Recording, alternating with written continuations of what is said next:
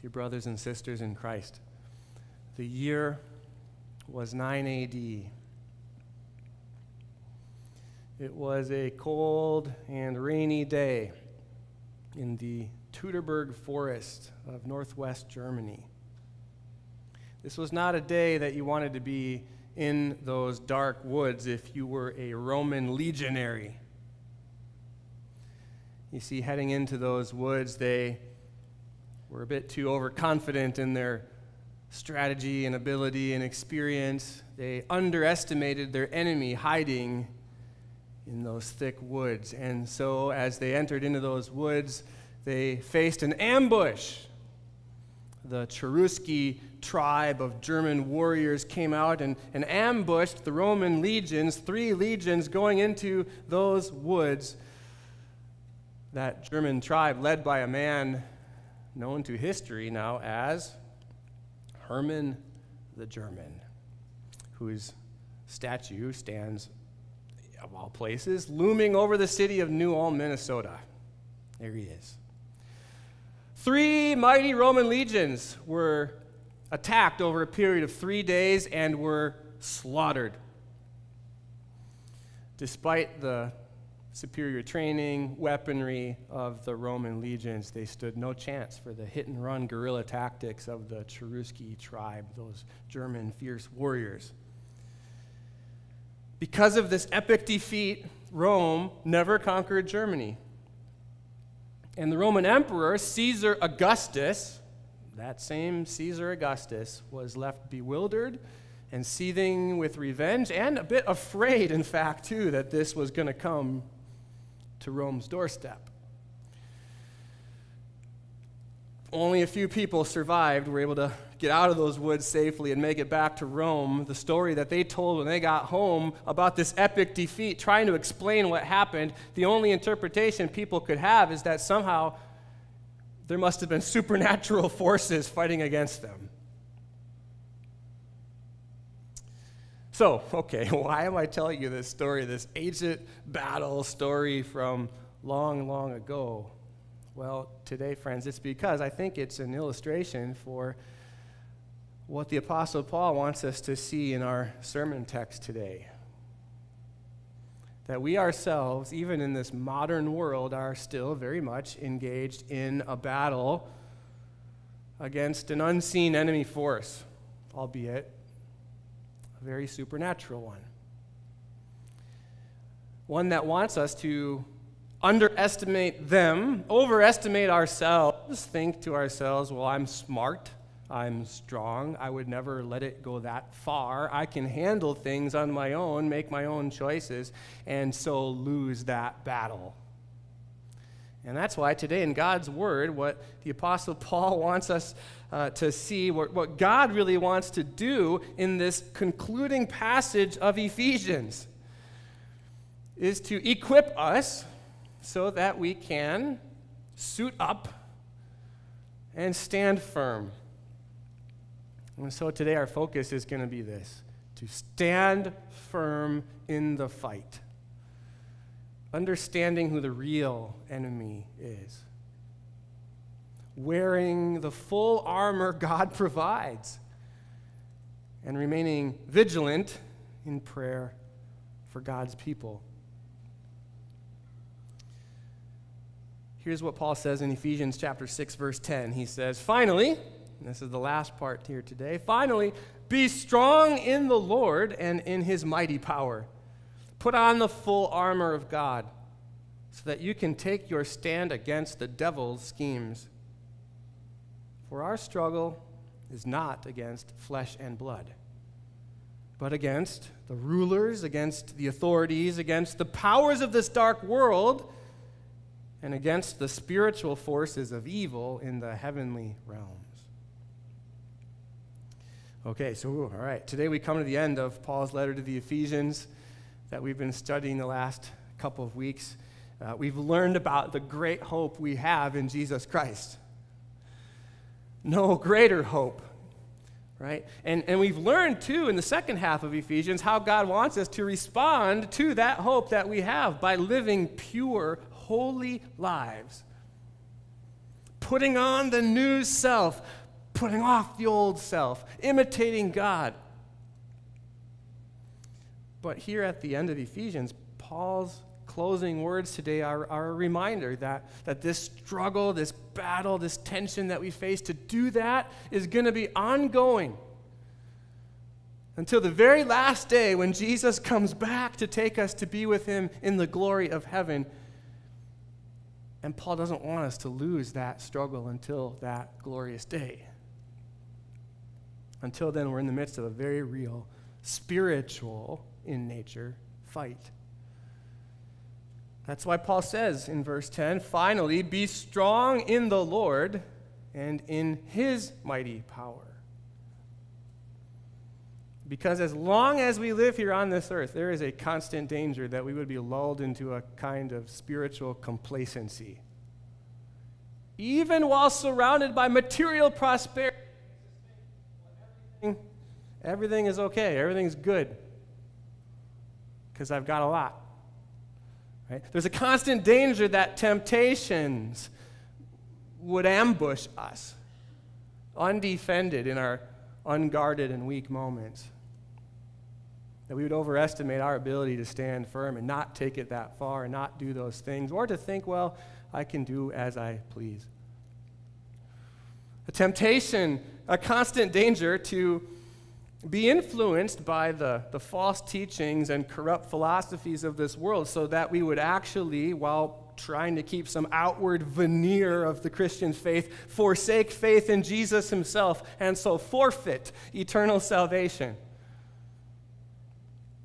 And so in light of all this, what Paul is trying to do is to remind us that we will not be strong enough in this fight if we just coast on our own strength and resources, but that we're only strong enough to stand firm if we are in the Lord and in his mighty power. In other words, don't make the same mistake that those Roman legionaries did on that day in the forest of Germany. Overconfident, underestimating their enemy, and losing to this unseen force, hiding in the woods. If we're going to stand firm in this fight, we need to take to heart, Paul is saying, the truth that only in the Lord's unlimited resources that he provides can we be strong. Because, did you catch it? Who's our enemy? He says it's the devil. Again, verse 11, put on the full armor of God so that you can take your stand against the devil's schemes. And then he goes on to describe various divisions within the devil's demonic army. He exposes, so to speak, this battle against these spiritual forces whose aim is to destroy us, body and soul, to ambush our souls, to destroy our faith in the Lord. And in the same way that our modern military has various ranks, right? He's kind of saying it's the same thing when it comes to the devil's legions of demons. So we're talking today, stand firm in the fight. First of all, by understanding who our real enemy is. Now, I understand. Perhaps you're thinking, well, okay, are you serious, Pastor Ben? I mean, here we are in the year 2023, and we've got AI technology that can augment human intelligence. We've got all this modern stuff. We've got all, like, this is the modern world. We've got science and everything. We've got all this technology around us, and here you are, you're talking about the devil and demonic forces that you say are very much at work trying to just like convince us of lies and lead us down a path that takes us headlong away from God through corrupt ideologies and all kinds of, temptations in this world. Are you serious? And friends, my answer is yes, I am serious. In this modern world in which we live, where we are surrounded by so many material comforts and pleasures and pursuits and all this technology, how often don't we overlook and forget about this whole spiritual dimension to life? As if we're just machines, just animals, and not embodied spirits, body and souls, meant to live in relationship with God, right? How often don't we view problems in this life in terms of merely their biochemical or their purely material components, right? And so come up with solutions addressed only to those things. How often don't we look at the problems in this world as merely political ones? Us versus them, the good guys versus the bad guys. If we just have the right people who think the right way, then everything will be better, but it never seems to work, does it? Why? Well, the Bible's answer is this is a different worldview than we have in our modern world. The Bible's worldview here in Ephesians chapter 6 is that there is this whole spiritual dimension to life that we just kind of try and push out of our minds in this modern world. And so what Paul's doing is he's kind of trying to pull back the curtain, so to speak, on our material world, our materialistic world, to see what's really going on behind the scenes. And to show us who our real enemy is. That is the devil and his demons. And their aim is to destroy and to corrupt and with lies to ambush our souls. And so as God pulls back this curtain for us today, he then reveals the nature of the battle that we're really in, a battle for whether we will follow God's word wherever it leads. Will we hold firmly to the word of God like Jesus said, if you hold to my teaching, then you are really my disciples? Or will we simply follow our hearts and our feelings and the changing moral standards of the world? Which will we choose? A battle for whether we will trust in God's promises or whether we will put our ultimate trust, we'll pay some lip service to God's promises, but what we really trust in is the science with a "the" in front of it, right? A battle for whether we will uphold, cherish, and cling to what God considers good and right, or whether we will continue to promote for months on end what God says is evil and celebrate the very opposite of what God's word calls good. Make no mistake, our real enemy is the devil, the father of lies, just like Jesus said. Paul, he had an interesting way of saying this, right? He said, our struggle is not against flesh and blood. They're not made of the same stuff we are, in other words. And then he goes on to say at the end, against the spiritual forces of evil in the heavenly realms, that is, in the supernatural realm or dimension of things. This is where our enemy works. Who's our real enemy?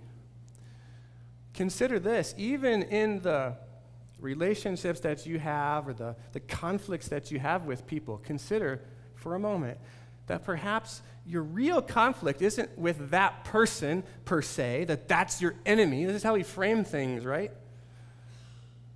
But really with the devil, who's trying to influence them and you to believe lies. So let's talk about the devil, huh? The devil's real. Now, not God, not even close. God is the creator, right? The devil, all he can do is destroy. His power, though, the devil's power, is not unlimited like God's is. His power is limited. Like a snarling dog chained to a post. He's got a reach. You don't want to get too close. If you do, look out. But the most important thing to know about the devil in the Bible, however, though, is that he's a loser. In fact, he's already lost the war. We have a champion who holds the field forever, like we just sang, whose name is Jesus Christ. Our champion, our hero, who overcame every single one of the devil's lies, who stood his ground against every single one of the devil's fierce temptations. Every single time, every single occasion, he stood his ground against every evil scheme. And what did Jesus do? He beat the devil at his own violent game, triumphing over him at the cross. And shortly before he rose from the dead to prove his victory publicly, he proclaimed that victory over the devil in hell itself to declare, "You are the loser, I am the winner, you have no claim on my chosen people." And now who Jesus lives and rules at the right hand of the Father for the good of his church until he comes back on the last day to judge the living and the dead. And as the Bible says, to cast the devil into the lake of fire, bringing all of us home forever. So, today we're talking about how to stand firm in the fight, understanding who the real enemy is. And here's some more good news, friends, right? Though the devil is a loser, and a sore loser at that, we don't have to be afraid of him. Because of the help and the strength that our ever-present God promises to provide, so that we can stand our ground and win the victory. Paul goes on to say, "Therefore, put on the full armor of God, so that when the day of evil comes, you may be able to stand your ground. And after you have done everything, to stand. Stand firm then, with the belt of truth buckled around your waist, with the breastplate of righteousness in place, and with your feet fitted with the readiness that comes from the gospel of peace. In addition to all this, take up the shield of faith with which you can extinguish all the flaming arrows of the evil one. Take the helmet of salvation and the sword of the Spirit, which is the Word of God." So here Paul sort of brings this whole cosmic epic battle down to the level of us individuals. We're talking about how to stand firm in the fight, wearing the full armor God provides. Because temptations to sin will come. False teachings that sound good will come. There may yet be dark days ahead for those who seek to hold on to the truth of God's word in this world. God alone knows, but there may yet even be in your own life or mine some tragic loss, some catastrophe that we never would have hoped for that comes out of the blue and challenges our faith. And yet, what a great comfort that God in his wisdom and love promises to provide us everything that we need to stand our ground in this fight, to keep the faith through it all. To stand firm in this fight against the devil's lies. And finally, to stand wearing that full armor that God provides so that we can win the victory. So Paul, right? Paul knew firsthand the kind of battle gear or equipment that a Roman soldier would wear. In fact, some commentators think with good reason that as Paul is writing this letter to the Ephesians, we know that he's under house arrest in Rome. And it's quite possible that he was actually chained to a Roman soldier at that time. So for him, just imagine this is a very powerful and vivid and personal kind of application that he makes. He describes a Roman soldier and a Roman soldier's gear, and in the order that a soldier would put these things on. And understand what he's doing. He's describing it in terms of the defensive capabilities of these pieces of gear. Right? The picture is, here's how God's going to protect you with the belt of truth against the devil's lies. The breastplate of righteousness, that covers your vitals and keeps you alive. The boots on your feet, he calls them fitted with the readiness that comes from the gospel of peace. You're ready. You don't have to freak out at everything that comes by in your life. You don't have to go to pieces with, because you have peace in the gospel. The shield of faith, the helmet of salvation. He describes these 5 pieces of armor that defend us, and then a sword. Right? So the picture as a whole is defensive. The point in total, when you think about what each of these things represents, the point in total is really to take us back to the completed, all-sufficient work of Christ on our behalf. Everything that Jesus did as our perfect substitute, he provides now for us to keep us safe. And just like Paul in this letter to the Ephesians, right, in chapter 4, he talked about putting on the new self. Remember that illustration? Put on that new self. He goes back to that idea here and says, oh yeah, after you put on that new self, now put on the full armor of God. Because this is true, isn't it? It is only Christ's righteousness, his perfect life, credited and given to us to wear, that protects and covers us and keeps us safe, because we now are holy in the sight of God, even despite of all of our many sins.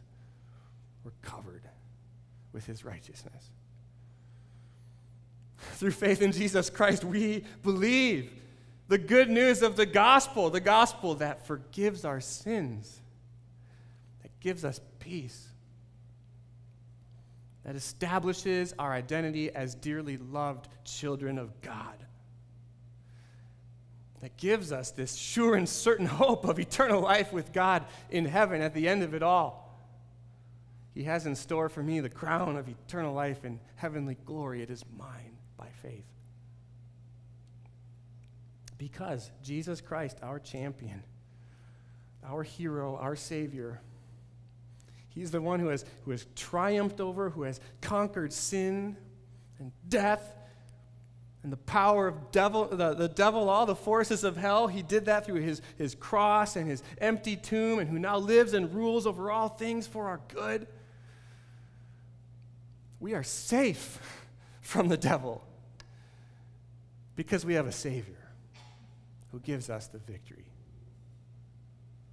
All this good news of the gospel, this is our defense, this is our armor against all the devil's lies and temptations and all the ways that he wants to lead us into sin, to get us to despair of ourselves and to just give up completely.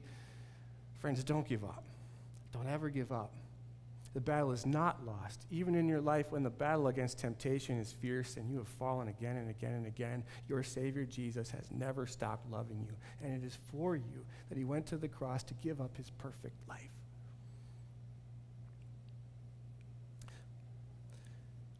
Our weapons aren't just defensive, though, right? He also describes this one thing he calls the sword of the Spirit, which is the Word of God, right? Our weapons aren't drones or guns or fists or knives. Our weapons aren't lies or propaganda. Our weapons are God's words of truth against the devil's lie. Who am I? I am a baptized child of God. You don't have anything to say to me, Satan. I am his.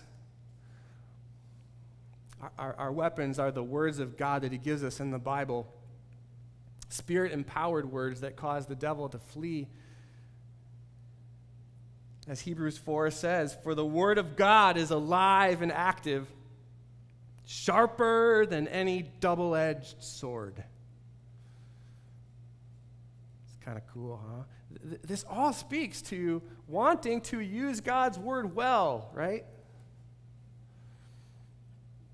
At the beginning, I brought up that old battle in the woods of northwest Germany, right? And what got me thinking about that was actually just a couple of weeks ago, I saw online how a really cool-looking Bronze Age sword was discovered in southern Germany, of all places, in a pile of bones and skulls and stuff like that, right? Which is kind of weird. But then you see, like, this sword, 3,000 plus years old, it's still gleaming, right? And it's like you just walk over there, like, I just want to go pick up that sword and just like brandish it in the air and wield that thing. It looks as sharp as the day it was buried there with all those decaying bones. And then I think to myself, God's word in the Bible is just like that. Even in this modern world where we're quick to run to podcasts and self-help stuff, and the last thing we even think about anymore is to pick up a Bible and to spend some quiet time each day with God's word and these spirit-given truths, it's right there. Just like that sword, it still gleams. Even though the sword there was lost and forgotten for so many years, right?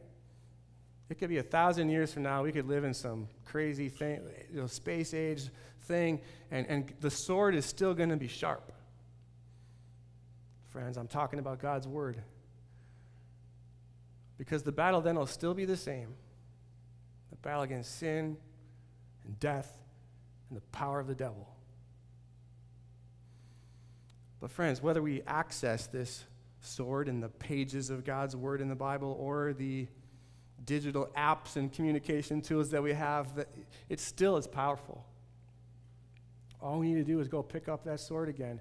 God's word is and always will be our only weapon to protect and to promote this great hope that we have in Jesus Christ. Okay, last part today.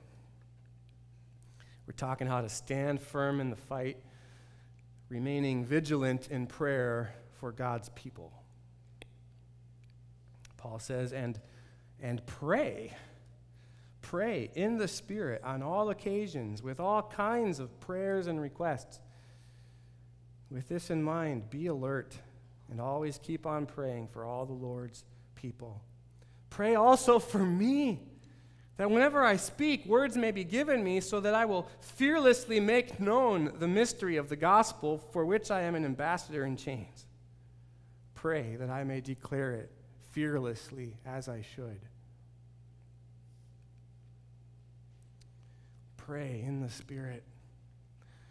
What does that mean, pray in the Spirit? Is that like some sort of charismatic prayer that like only people who've sort of leveled up spiritually can pray? Is this like some sort of prayer that's more effective, like you can tap into more God power with this kind of a prayer than some ordinary prayer that just like any of us would pray? No. Remember, our great hope in Jesus Christ, our hope, right? Through faith in Jesus Christ, each of us now has a relationship with the God of the universe. As Paul prayed earlier, I pray that out of his glorious riches, he might help you to see his power, how wide and long and high and deep is the love of Christ. That you would know this love that surpasses knowledge. That's what he's praying for all of us to know, that we have this relationship with God. He is our Father now. We are his children now. He loves us now. He always will. So we can go to him and pray to him at any time, anywhere, for anyone. What a privilege it is to pray to the one whose power is unlimited and to do that with confidence, right? So maybe just as an application here at the end, I would ask, do you have a prayer list? Are there people that you are regularly praying for in your life? I can't tell you how much it's meant to me over the last, let's just say last year, those of you that have sent me a little note, a handwritten card, a text message, or just said, hey, Pastor, I don't know what you're going through right now. I just want you to know I'm praying for you. Praying that you remain strong in the Lord. I can't tell you what it means. That people from the congregation I served 5+ years ago who still reach out to me once in a while and just say, I don't know if you've been going through a hard time, but just want you to know I'm praying for you. So glad you're down there in Florida sharing the love of God with people. Hope I'll get to meet up one day in heaven. I imagine, it's just me, one day the Lord's going to show me how it is and how it was that it was the prayers of God's people that kept my heart from going astray, that blessed the words that I speak, that gave me whatever I needed in order to just stand firm in this spiritual battle against the enemy and kept my feet from falling. Wouldn't that be a cool thought, too, for you? So consider how you might have a little list of people that you're specifically praying for. Maybe it's a little old school, sticky note or something that you put on the bathroom mirror that you're praying for people while you brush your teeth. Or maybe it's in the Bible app. They've got this cool feature now, prayers. You can type in a little prayer, and then you can actually share it with specific people, and then they can pray it, and they can hit like the little heart button, and it says, so-and-so prayed for me. Cool. All right, I can do that maybe. I'm guessing that a lot of you already do this, or you do it specifically for your close family, which is awesome. Don't stop doing that.